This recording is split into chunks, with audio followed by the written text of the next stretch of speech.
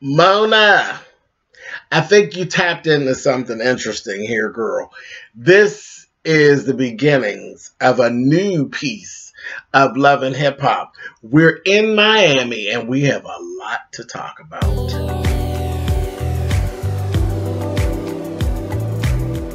And I'm like, come on through, Cookie. I want to pull my soapbox. That's basically it. Let's talk about drag and all its forms.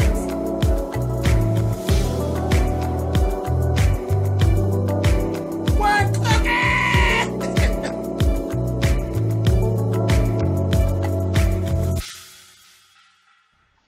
Hey guys, thanks so much for clicking on the video. Like I said, we are in Miami now, and I think Mona has tapped into something good. I think this is just what this franchise needed. We needed a boost of something, but I think she tapped on the right thing. This Miami market is very interesting, and as I said, we have a whole lot to talk about. The whole feel for me of Miami is different. It's I don't know, there's a lot, like they are tapping into a whole lot of stuff here that we're not tapping into in the other markets.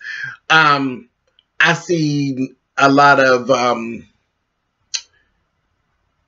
we want to dance around with the issue of homosexuality versus hip hop. And I mean in depth. I see us dancing around it in depth. Colorism in depth. I was like, wow, I was really sitting here taken back by this little colorism situation. I was like, wow, and it's not one of the things that I really enjoy talking about, but ain't no way to even get around it. So we're going to talk about that too. Miami is getting ready to open up a whole can of worms. Let's just go ahead and let's get started. Okay, first off, child, Trick Daddy. If Trick Daddy, you gotta respect Trick for who he is and what he's actually done for music, for the whole hip hop music genre. You have to respect him. But goddamn it, Trick Daddy, bitch. Trick Daddy, bitch, you are the old bitch in the club. I said, Lord, and then you can't even read him. We can't even read Trick Daddy because that motherfucker sat on screen his goddamn self and said, shit, I got to do something different. He's sitting there talking to Gunplay and told him, I got to do something different. So I'm going to release this album. It's, you know, the TNT albums like Dynamite. Yeah, me and Trina. Trick and Trina. We're going to do it. But I got to do something because he said, yeah, I look like I'm pregnant. I'm either going to have this baby or do something with it. I said, you motherfucking right, because you surely look like your feet is ready for the stirrups. Standing up here, and I'm like, yeah, you're the old bitch in the club. Old bitch in the club. And then, like I said, we got introduced to Gunplay. That Gunplay, there's some good things going on with Gunplay, and there's some strange things going on with him. Now, we see him, and then his woman, Kiara. That's how you say it, Kiara. He had, I think he kind of eased his way out of a legal situation when he was in Atlanta, but he's originally from Miami, and he chose to move back to Miami. He's a street boy. That's what he's an old street boy. And I know there were bouts of infidelity that she was worried about. Miami Tip is one of the issues, and I think she is going to be an issue.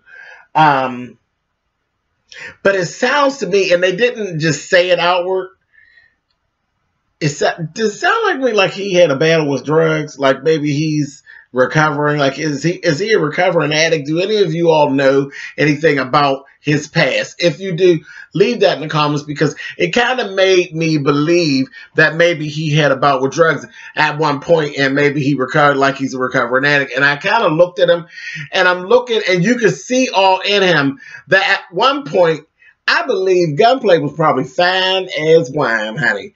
But he looks like he done traveled about 20 miles of real rough road.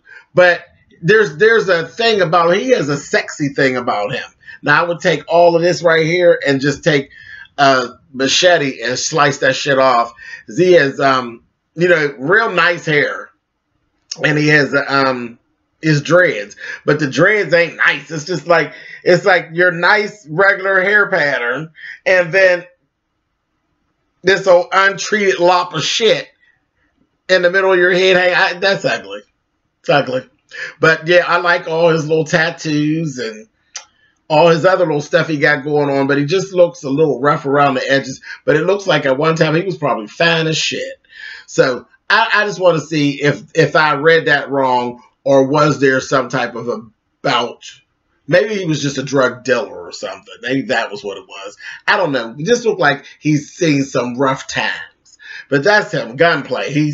I'll be watching. He seems very interesting. Real hard around the edge. What? Don't judge me. Anyway, moving on.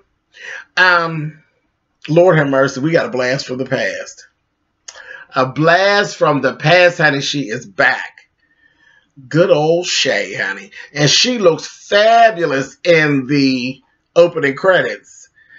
But then, you know, I was like, because I looked and said, is that look like Shay? That look like Scrappy Shay. And I said, oh, that is her. And then we got a better look at her. And then, you know, we was like, oh, there's Shay.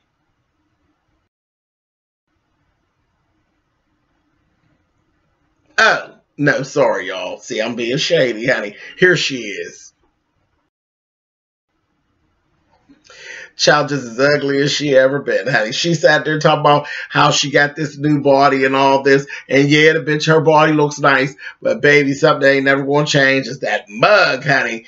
And, you know, we could deal with her mug if her attitude wasn't so funky. Her attitude is so shitty. Shay.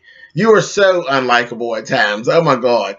Anyway, but her whole point is she's dealing with Pleasure P. Pleasure P. Yes, Pleasure P of Pretty Ricky. Pleasure P done got himself together. Still cute. He's like the cute little fat guy. You know, it's like, all right. And they've been dating. It's like a 2-year thing, long distance. And now she done moved her ass to Miami. And he is... in the process, they putting the band back together. Baby, let me tell you, when I say put the band back together, Pretty Ricky, they need to leave that shit alone. They need to leave it alone. I mean, they sound good still because, again, Pleasure P basically was the sound of the group. And that's one of the big things with Shay. She keeps, you don't need them. You're fine by yourself. No, he's not, marketing-wise. The sound... yes, he could produce the sound by himself, but marketing-wise, we kind of took to them because they were Pretty Ricky. So he can't be Pretty Ricky by himself, baby. He tried to do that, and it didn't work. So he knows for his money, he going to bring the band back together. They going to do cabarets and shit. That's just how it's going to be. But God knows, Spectacular still got his body and all of that. Still kind of cute, but doesn't have the teenage, you know, teenage young adult vibe anymore. He looks like the old guy trying to be young. He moved into like this. He's giving you the 30-year-old that's still trying to pass himself off as 19. So, yeah, you know what I mean? And they're still trying to market themselves that same way. And those girls that they appeal to have kind of grown up some. And then you got the motherfucker with the raggedy head. That motherfucker, I still think he need pills. Because he just, you know, he should have been on, so got to get the Social Security check. Because I don't think he's all quite there. And then you got this other little fat motherfucker with the 2 little clothes on, who is a talented producer with a bad fucking attitude. What's his name? Baby Blue. Talented, it seems that his talents run in the writing and the producing, but he is so arrogant and he has a very bad attitude, and him and Shay really don't hit it. She brought her ass down to a concert that they had done, child, and Shay let his ass have it. But she was completely out of order. She came in with the black ass. She came in being shady. She came in talking reckless, you know, and just insulting them, and just took every opportunity to let them know that they were absolutely late. The three of them were late, and that was all about Pleasure P. That bitch was out of order. She was out of order, and Pleasure, she got mad at him really because he didn't kind of stand up for her, because the only one that really would say something to her was the Baby Blue. He was like, where'd you get this what do you call her? Hood rat? I think he called her a hood rat, and asked did he get the bitch from the halfway house. I said, well, goddamn. But that's how she's acting.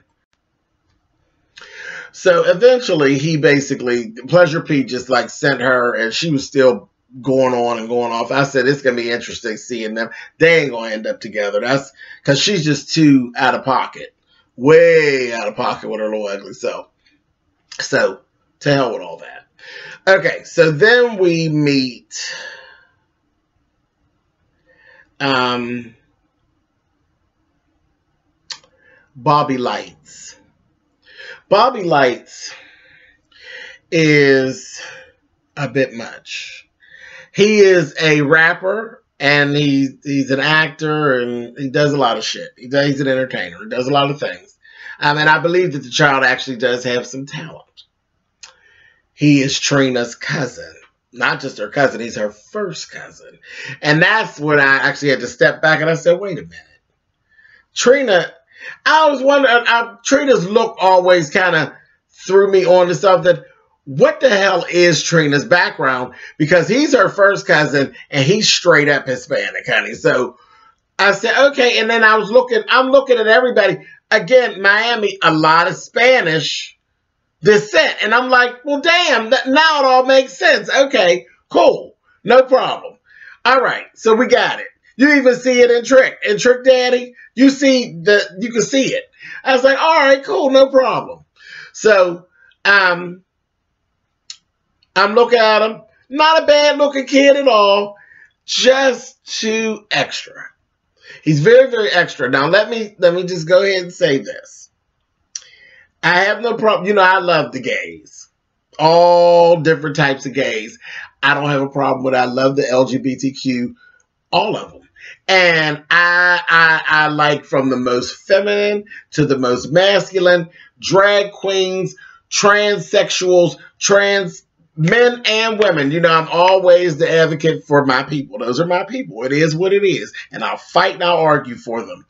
When they're out of order, they're out of order. Now, I have an issue about people who try to box and try to tone down somebody else's gay because they're not comfortable with it. And from listening to the background of Bobby Lights, I can tell that he has probably battled with that a lot because he is very extra. And I don't think that it's all a put on. I think he just is one of the kids that are extra, which is like, okay, no problem. I have no issue with that. Now, he's not very mature. He's very immature. So he has a lot of that going on too. And then it was making me look at Trina really funny because Trina does not like him. Flat out. You can't miss it. You can't get around it. He's her cousin. It is what it is. But she don't fucking like him. And that's all there's to it. She doesn't like him. And I've watched the show twice because I was feeling some kind of way about Trina because I wasn't paying a whole lot of attention and I was going in and out. And I was like, Trina, now I know good and well I ain't liking the way that this is going. This is kind of seeming like one of them little things where you allow people, you're not real crazy about your cousin, and you allow the people around you to disrespect your cousin is what I was kind of getting, was the vibe I was getting. And I'm not totally wrong because she does. She does kind of let people go off on him and lets everything be his fault. And I picked that up right away. Okay. And why I was able to pick that up is because I've actually gone through some of that. I've gone through being around family members who they are shady to you and you've learned to kind of let them slide because they are your family members, and then people who are around them take those attributes on and then they try to be shady to you and do the same thing, and then you tear their fucking ass up and they don't understand why, because your cousins actually trained them to mistreat you, but they don't get that same leeway you gave the cousins and you be done beat the shit out of them. So I've been there. I've walked that walk.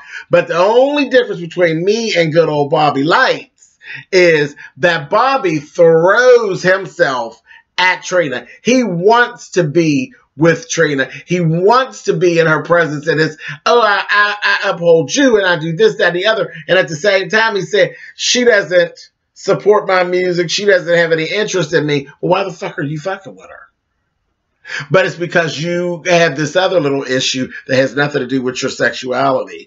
And that the situation with him and Trina, I don't believe his sexuality is the big issue. I think it's just him, his personality, period.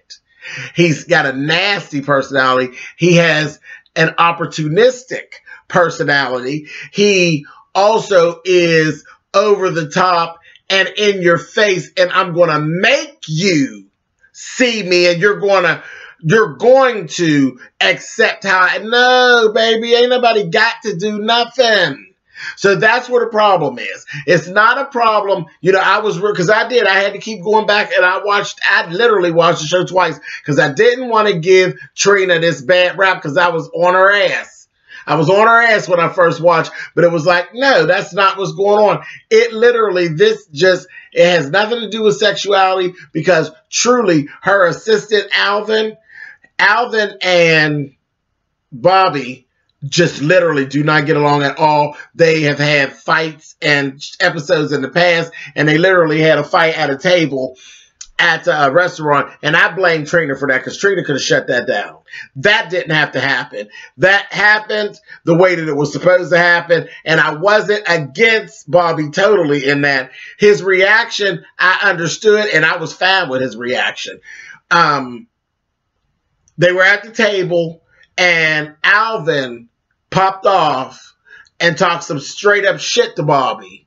Already knowing that y'all don't get along, already knowing y'all have had altercations in the past, and you're going to sit up and tell him that he ain't shit and that he's beneath you and all of this, and Trina did not stop her assistant from saying these things to her cousin, which is where she was wrong. Bitch, shut that down. Shut that shit down. Trina sat there with her leg crossed. With her fucking leg crossed. And I think maybe the reason she did it, Bobby has this bad habit of calling the people that work for Trina her minions. And that is very disrespectful. So maybe that's why she allowed Alvin to get his shit off. But whenever Bobby is disrespecting them, she is chastising him. She didn't chastise Alvin. She literally let Alvin talk shit to her cousin the way she talked shit to her cousin. And I didn't like that. If you're going to shut it down, bitch, shut it all the way down on both sides. Well, she didn't, and it ended up costing Alvin. Because when I tell you that motherfucking Bobby sat at that end of the table, and she looked at him and said, oh, okay, and took them sunglasses off, baby, and took that food and gave him, you're going to wear all of it, bitch. Every bit of it. Now, I ain't had no problem with that because I thought Alvin brought that on himself, and it was Trina's fault because Trina could have shut that down. It didn't have to go that far. So whatever food got on Trina, bitch, you deserve to have that on you too. That wasn't cool. But like when she came out and then they had a conversation, that should be the last conversation that Bobby and Trina ever even had. She told them flat out that no, she don't give a fuck about what he's trying to do. And no, she don't really enjoy him being around her. She basically told, I don't like you. I don't like you. And he was going on, and that's what I said, oh my God, he was giving, you're my cousin, and this, that, and the other, like she's supposed to put him on. She doesn't owe you anything. She doesn't owe you anything. See, that's a whole sorted mess, and their little situation is going to be a lot. And I'm glad I did go back and watch a second time because I really was being hard on Trina the first time. And I'm like, this is not all Trina. It's just a fucked up situation, period. And the thing is, Trina does play a part in it too because you can shut it down. You don't have to let him be around you. You don't like him. You don't like him, and he doesn't have enough good sense to not be around you because he's trying to squeeze the life out of you and get something out of you. And you haven't shut it down. You still keep letting them be around. So you welcome the drama. And so, bitch, part of it is your fault too. But Bobby, you need to get your ass somewhere and have several seats completely in the fuck section with your back turned to everybody else because you are full of shit. Completely full of shit. So that's that. And okay, so when I told you about the whole gay thing versus hip hop, we actually seen a scene, and I was like, "Oh, Mona, you touched on that, and that was pretty bold, and I was here for it." It was the truth of the matter. Bobby was telling this background story about, having doors shut in your face and things of that nature when you are gay, and then dealing with the hip hop community. And we saw him in this one scene take his little flash drive to the DJ of one of his songs, and the DJ gave it very much of, okay, shook his hand and all of that, and then took the flash drive and threw it in an ashtray. And I was like, wow. And I was like, okay, my hat was off to Mona for actually showing that. Because that is the reality of the whole thing. Yes. Trash. Curb. Mm-hmm. All right. Today's the day? Yep. All right. Sorry, y'all. Anyway, so I was like, okay, cool. That was very interesting. That she actually did go all the way out there with that. I was like, okay, Mona, I ain't mad at you, bitch. I ain't mad at you. All right, so that's that. So that's the whole thing with Trina and Bobby for now. For now. Okay, here's I saved this piece for last. Colorism. There's a big colorism issue that I think we're going to be dealing with here. And it all comes in the form of this beautiful, goddamn, she is Dominican and Latina and black and just fucking beautiful. Amara La Negra, that bitch is motherfucking gorgeous. Do you hear me? Gorgeous. She really is. She's gorgeous as hell, but she crazier than a motherfucker. So it's a real issue that she's actually bringing to the table, and it's going to open up a lot of people's eyes. And it's coming from a Latin standpoint, but I understand the struggle of it because, again, I am a darker skinned black person, so I can totally relate. It's crazy that there is colorism within your own racial community. It's always been crazy to me. I mean, I literally have cousins that are like second cousins, and they have issues about being lighter and being darker, and it's like, are you kidding me? Are you kidding me? I mean, you deal with with racism when it's black versus white, and then you got to deal with it right within your own goddamn, at your damn family reunion, because you got the light-skinned cousin and the dark. I think that's just so crazy to me. And then just to see that the Latin community actually has it going on too. And this is a lot of what her storyline is. She met with a guy, his name is Young Hollywood. He's a producer. And like I said, she's crazy as shit. She's just as crazy as she could be.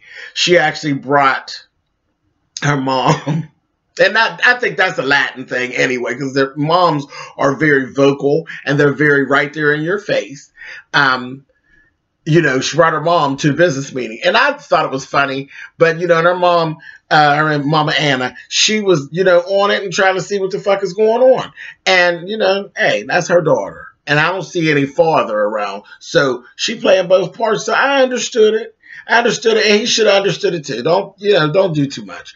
But you actually see him and her. They meet up, and he was just he was a little bit shady, a little bit shady.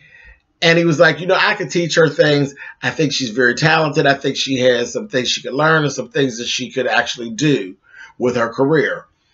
I'm saying, I don't know about this whole bringing your mother, which to a business meeting. I'll have to teach her. She's going to learn that. And that was cool. That was cool. But that has to do with her crazy. And we got to see her crazy a little bit later on. We saw her do a little performance. Bitch is bad.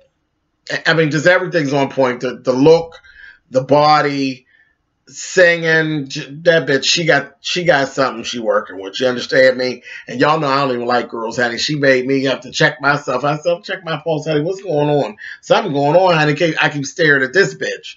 She's fabulous. She really is. But as she sat down, there's Amara, there's a girl Simply Jess, and then Veronica Vega. And they were showing all three of them are Latinas, and they are all different. And literally, Veronica Vega literally looks like she looks like the classic exotic Latina that you see and you be like, wow. And then Simply Jess looks damn near like a white woman. And then you got Amara, who looks damn near like a straight up black woman. You know what I mean? So it was like they're showing that Latinas come in all different flavors, just like black women come in different flavors. And within the community, there's some little racism issues that go on. Okay, so we go back. There's another little meeting that she actually has, Amara has, with Young Hollywood. And I wanted to knock his motherfucking head off. He goes right in, and if you took the accents out and turned away from the TV and just listened to the conversation, you would swear you were listening to a white, regular Caucasian man, executive, speaking to a little black girl. It was so disturbing and so problematic for me. He's going on telling her nothing about her talent. It's all about her look. You're a producer. Let's talk about the music, because that's what I came here for. Talk about the music. He's focusing in on this look and telling her, when he started the conversation and said, what would you say if I told you, like, let's focus on like your look and that kind of thing. So, and she's like, what do you mean?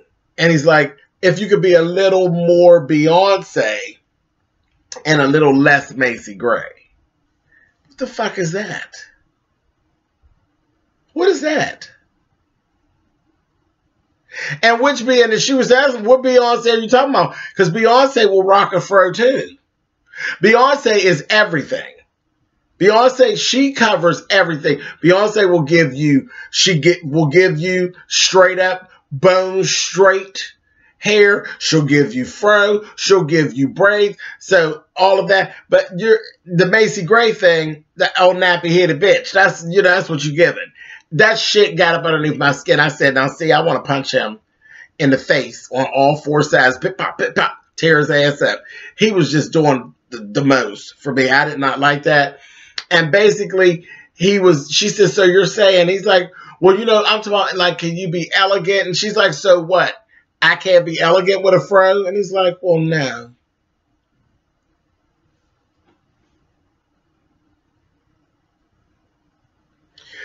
All I'm going to say, and I've been talking a long time, it's 28 minutes, I'm going to get on up out of here, because we got a whole season of this, baby. And I'm sure we're going to revisit this again. But the only good thing I saw is, you see my thumbnail for this video, we started to get to see some of Amara's psychotic, crazy bitch, honey. She was giving him this, honey, when she was talking to us. I said, girl, she is giving me psycho cunt, honey, and I am here for every fucking bit of it.